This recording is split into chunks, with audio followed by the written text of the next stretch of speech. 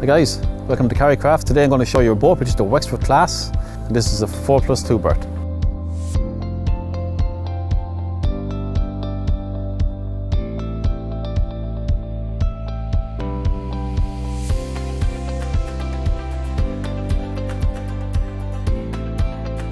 It comes with a shore power, which is a 220 on board. You just plug it into the mains.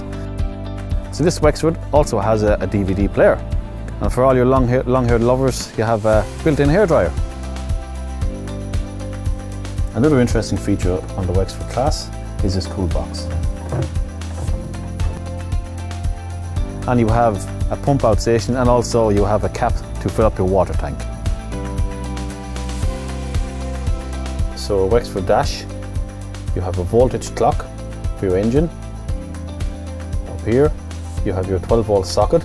This switch here is your water pump, your bilge, your cool box, your fridge, your heating for the demister, your wiper port, wiper starboard, your horn. And up here you have your fuel gauge, you have your oil pressure, and the main clock here is our RPM. It also gives you your digital engine hours.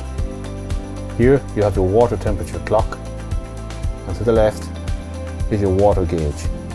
Down here is our ignition switch, and here are our indicators for your batteries, your water temperature, oil pressure, so on and so forth. So to the right of the steering wheel on the Wexford, you have a bow thruster controller. To operate, simply press the button and you go right and you go left. After you're finished, if you don't need it, press the button to turn it off.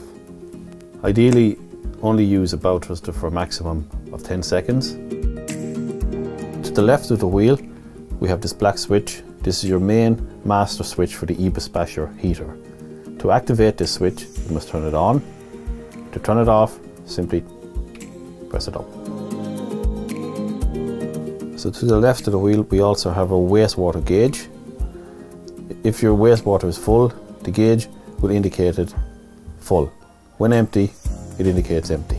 So on the Wexford class, we have the Morse controller.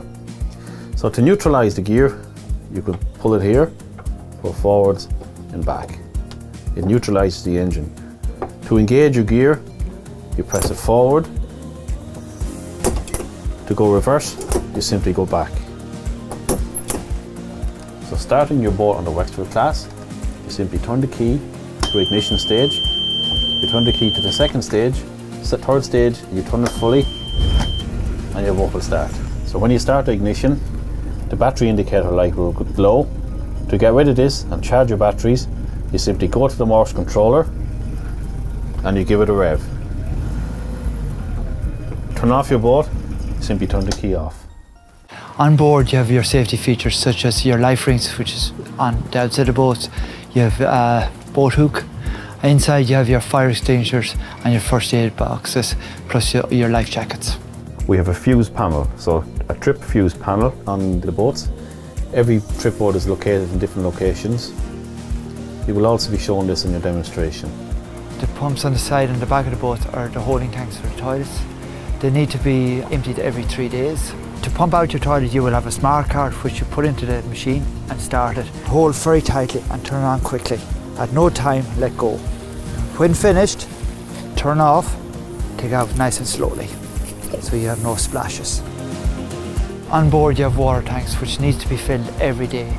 The best time to fill your water tank is first thing in the morning when you get up. On your arrival and check-in, and you have any questions, please don't hesitate to ask. Also, you can get questions answered on your demonstration.